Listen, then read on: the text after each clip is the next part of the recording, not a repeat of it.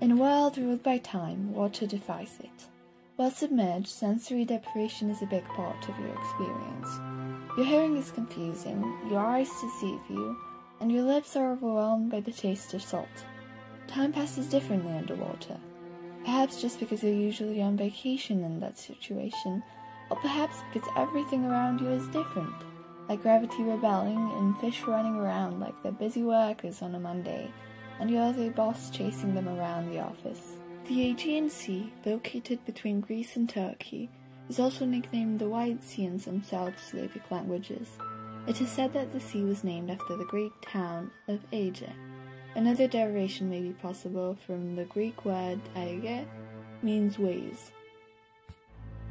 Salt is the biggest personality trait, about 39% of it, compared to the Dead Sea at 34% and the Mediterranean Sea at 35%.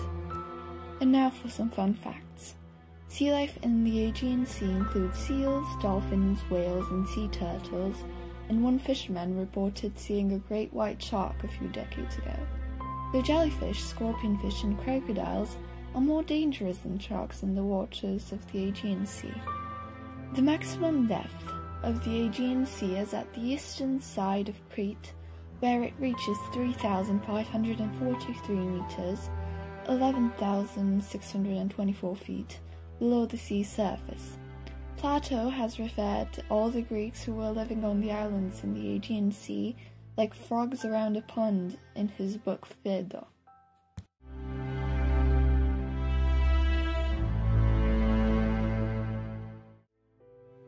The hermit crab, eh? Well, I highly doubt that the name is appropriate since there are so many of them not too far away from each other. The borrowed shell differs from one crab to another, as unique as a human fingerprint. When an individual crab finds a new empty shell, it will leave its own home and inspect the vacant shell for the number of rooms, because it might want 2 bathrooms, but not a huge villa for its tiny soul. If the shell is found to be too large, the crab goes back home and then waits by the vacant shell for up to 8 hours. As new crabs arrive, they also inspect the shell, and, if it is too big, wait with the others, forming a group of up to 20 individuals, holding on to each other in a line from the largest to the smallest crab. Kind of reminds me of PE class. As soon as a crab arrives that is the right size for the vacant shell and claims it, leaving its own shell vacant, then all the crabs in the queue swiftly exchange shells in sequence, each one moving up to the next size. Wow, that's a really nice system.